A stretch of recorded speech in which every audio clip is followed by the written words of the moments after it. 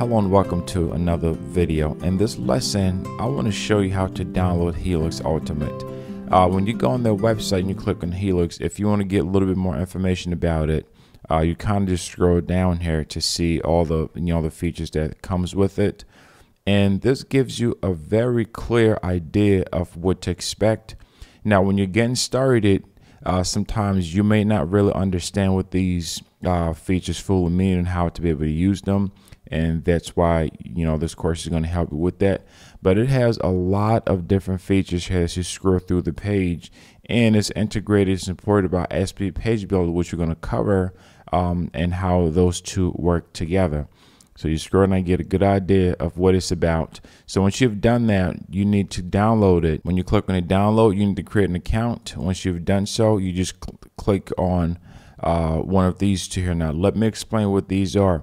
A quick start is this. This already comes with everything that's needed.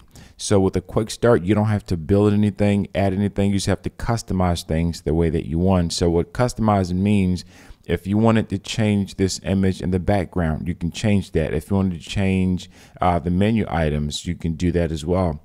So this is what we're going to be using here is the quick start package.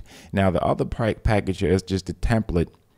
And what the template is just the bare bones. So with the template, you don't have anything. You have just the structure of it. So you don't have any text. You don't have any buttons or images or any of the things that you see on here. It just comes just with the framework. Now, this is good if you want to build a project from scratch. When you become a little more familiar with it and you feel a lot more comfortable, then you can use the template, which is what I typically mostly use because I use just the bare bones and I can be able to create my own styles. But since we're getting started here, and for the purpose of this course, I want you to download the quick start. So click and download it, and we're going to continue on in the next video.